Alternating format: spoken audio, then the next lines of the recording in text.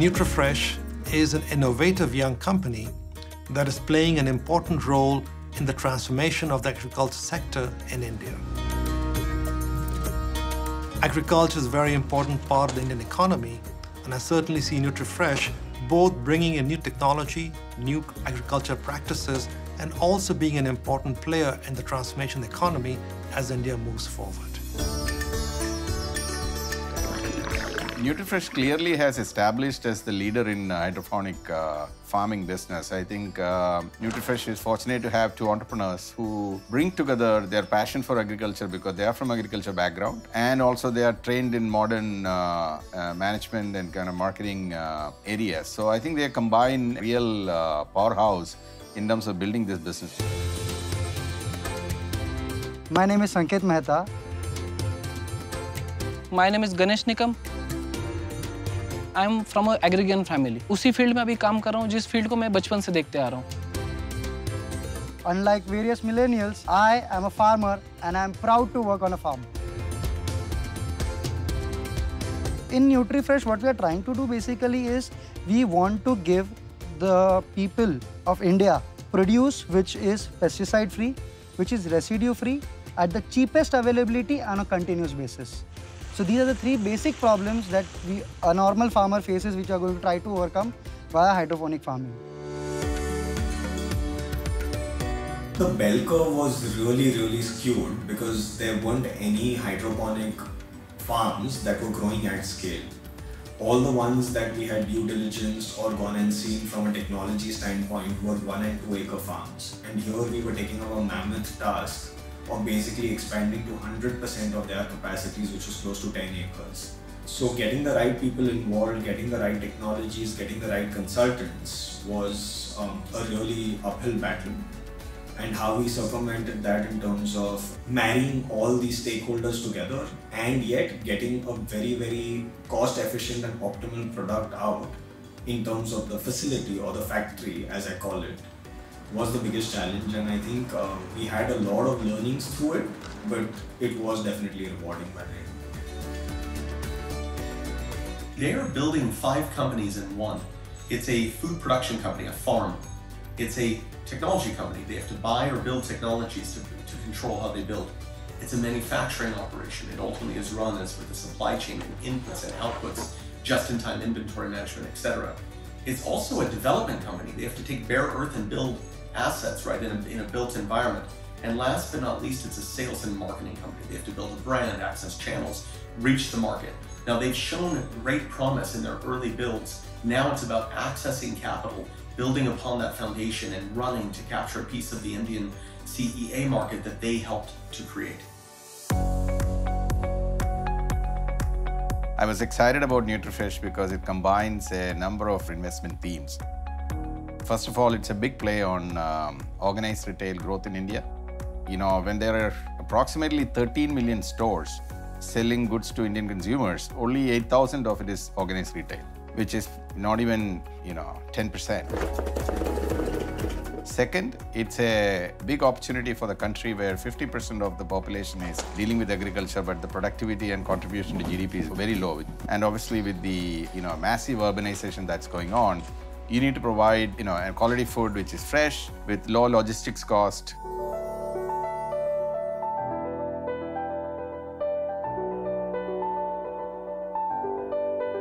Nutrifresh or hydroponic companies in general are going to be very vital to the most important theme of the next decade, which is around sustainability, net zero, ESG.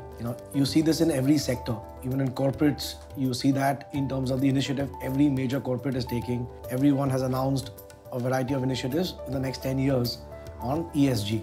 You see that on sustainability in a large way. And same thing with carbon emissions.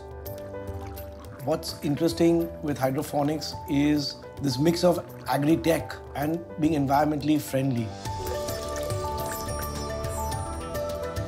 This is going to be part of the United Nations Sustainability Agenda as well.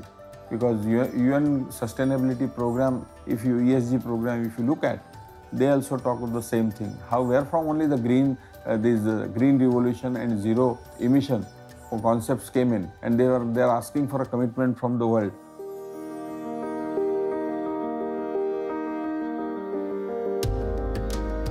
is if you look at most hydroponic companies elsewhere, they start with 1 or 2 products, and then depending on how the market reacts to those products, it keeps increasing its portfolio of fruits and vegetables.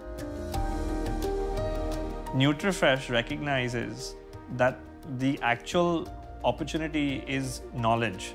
So it started with a wider range of product with lesser depth in each product. And it's now allowing the market to determine which product the market wants and which product it doesn't want. It already has knowledge built up on 44 different SKUs. And over time, it'll basically reduce that SKU portfolio and increase the depth of each product. This is a very important USP. They have deployed technology in a significant way. They've been able to attract and train particularly women employees who can, who has actually picked this up and kind of can consistently deliver this.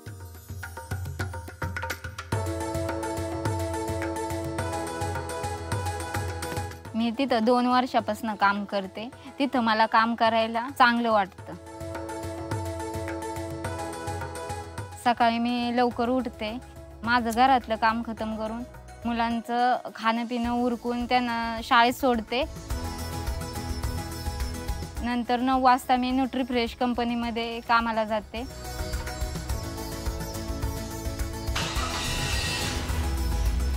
तिथे packaging, harvesting, seeding, painting, cleaning पूर्ण काम करते. न्यूट्रीफ्रेश कंपनीमध्ये गेल्यापासून बाहेरचं जग कळलं की कसं असतं कसं नाही हे सर्व जगायला शिकले. जेव्हापासून मी न्यूट्रीफ्रेश कंपनीमध्ये जायला लागले तेव्हापासून मी माझं व्यवस्थित सगळं बघायला लागले. मुलांचं वगैरे माझ्या घराची पण चांगली सुधारणा झाली. And I'm thinking specifically about their tie-up with the women-centric community, the Tigress Moms, which has been key to recruiting neighbor-to-neighbor folks into high-quality, desirable positions, therefore creating stable families and strong communities. This all really drives home Nutrifresh's commitment to both improving the health and the wealth of those around them. It was one of the few companies which had cracked some part of selling directly to the consumer and creating a brand. Most hydroponic companies generally will tend to be more B2B, where you will supply to another intermediary and then you're dependent on that intermediary. But the ability to serve the customer and create a brand awareness of Nutrifresh, I think that's what's going to be critical and separate them in the future. Total consumer base that we have across Mumbai, Pune and other areas where we deliver it directly from our farm to their plates is around 15,000 homes. And another B2B consumers that we deliver or give are majorly the modern trades, which are the today's Swiggy, Zomato, Zeptos and other places. We already deliver it to them. Apart from that, we gave to various B2B channels across India. So we are right now spread across India and we are delivering to various places in India now.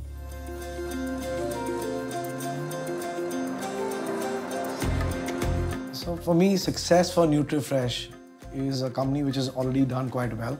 On its own today, absolutely organically, they've got 10,000 homes. Thank you. Which they're delivering produce to, which is approximately 40,000 people. See how fresh it is. Now you take this Mumbai-Pune market, which is about 35 million people. And let's say in the next 5 years, you can basically address just 5% of the population, which would roughly be about 1.5 million or 400,000 homes. So suddenly you're talking of 10,000 homes going to 400,000 homes. That's a 40x growth. And you're only talking of touching 5% of the addressable population.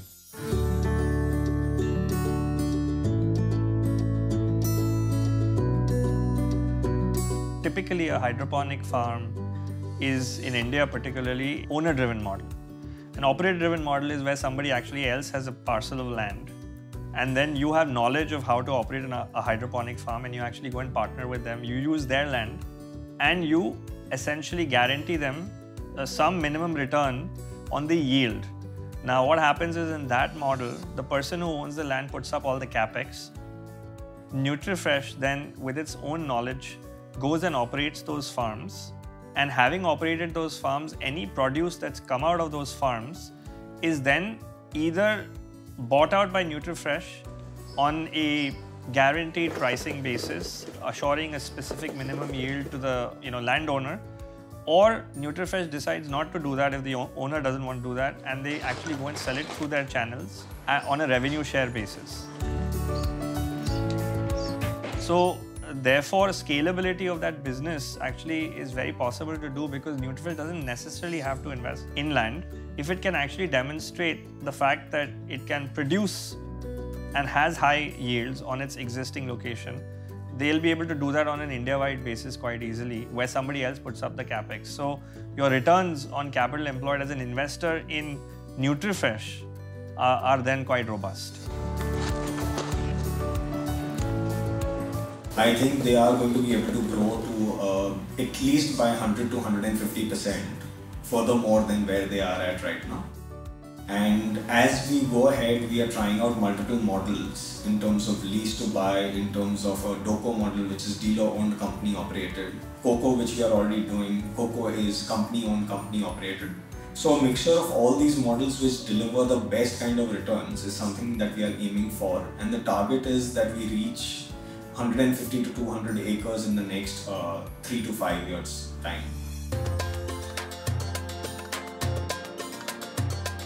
हम लोगों को चाहिए कि हर एक घर में आपको न्यूट्रीफ्रेश के वेजिटेबल्स मिले। वो इतने फ्रेश क्वालिटी क्वांटिटी वाइज है कि वो हर एक घर में वो मिलना चाहिए। इट इज़ नॉट बिकॉज कि वो हर एक घर में होना चाहिए। घर में एक छोटा बच्चा होता है। मेरे घर में खुद 3 साल की बेटी है, तो मुझे वो लगता है कि मेरी बेटी अगर ये चीज़ खा सकती है तो किसी के भी बेटा या बेटी वो चीज़ खानी चाहिए। उनके हेल्थ के लिए, उनके बेटरमेंट के लिए, उनके फ्यूचर के लिए वो चीज़ बहुत बढ़िया है। तो न्यूट्रीफ्रेश has to become a household product.